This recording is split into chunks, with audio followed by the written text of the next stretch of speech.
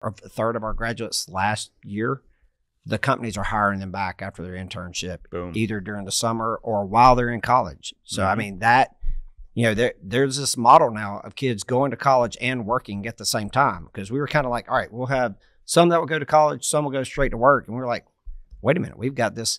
And so we have to actually help these students. What we didn't anticipate is negotiate a contract. Like, how many hours are you going to work in the summer or when you're in school? We've had students to change their college of choice from the University of Texas and Southern Cal and to Auburn to come to Auburn, Alabama, and other universities that are in the South, because they see that, well, for us, there's career opportunities here, and you don't have to go out, but it is that work piece while you're learning. So it's the working and learning, which to me, that's what we should do through life anyway. We should be working and that's learning. what I was going to say. Shouldn't that be education writ large? Yeah. It's just here we're fulfilling a real need and requirement. And quite honestly, the numbers are staggering in terms of the deficit, in terms of the workforce.